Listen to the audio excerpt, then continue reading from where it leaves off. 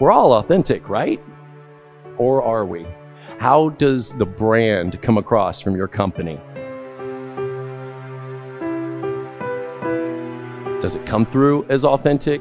As the Coyote, authenticity is a weird word to use for a mascot. I thought of Coyote when Dion was talking about watching Tom Hanks and saying when he could not hear him, he could still tell what the guy was saying. By the way, that was what I did for a career, right? Without talking, I communicated.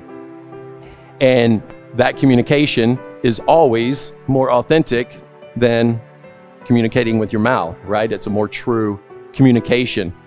So I always said authenticity was paramount. For instance, I say there's two ways to mascot. There's one way, which is hold up a noise sign because your boss said, thank you. Hold up a noise sign because your boss said to hold up a noise sign and run out on the court and hold up a noise sign. Yeah, cool. I did my job, right? I don't know if anybody made noise, nor do I really care. I did my job. Or there's another way to mascot, which is the way I chose to mascot, which is I'm going to hold up a sign, and there's times when maybe they don't make noise, but I don't let them off the hook, right? I stopped and I would go, come on, right? Hold it up again to get noise. What is that doing? Let me tell you a great story. We're playing the Lakers when the Lakers were really good. It's towards the end of a game. One of the Lakers make a shot. They're up by 2. 20 seconds left in the game kind of thing. And it looks bad for the Spurs. Looks really bad. And so I go out and I hold up my noise sign to a section of the crowd and nothing. There's just no cheering. And I look at them and, a lot of people are just sort of, they're standing and maybe they're clapping, but they really don't care. They know we're about to lose. So I do my usual bit, like, come on, right? Still nothing. Okay, now I'm frustrated, like, come on, again, nothing.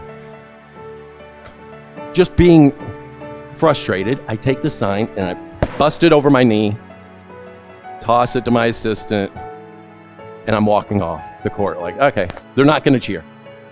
What happens? They blow up and start cheering. And I remember specifically stopping and turning around and coming back. And of course I worked them, but I thought, well, that was interesting. Why did they now cheer to that? They saw that we had a relation, right? There was communication going on. I was frustrated. They were not responding. There was communication. They saw it. It was real. That really expected noise. It would be just like if we're having a conversation and I say, how's your day? And you don't answer and I go, cool, and walk off. That's ridiculous for two people talking. Why would it be any different for a mascot? That taught me something that day of and that's how I built this relationship with the Spurs fans. That connection that I built with Spurs fans was simply because I chose to be real with them. So let's take that to the brand. Right? You've got a company.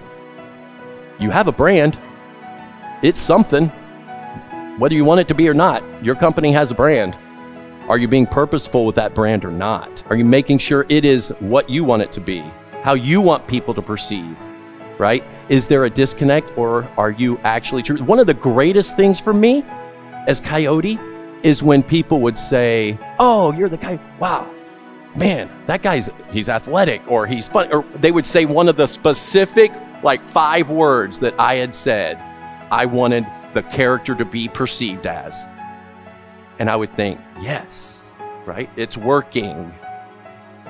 But what it took was planning ahead of time, purposeful in every bit of communication,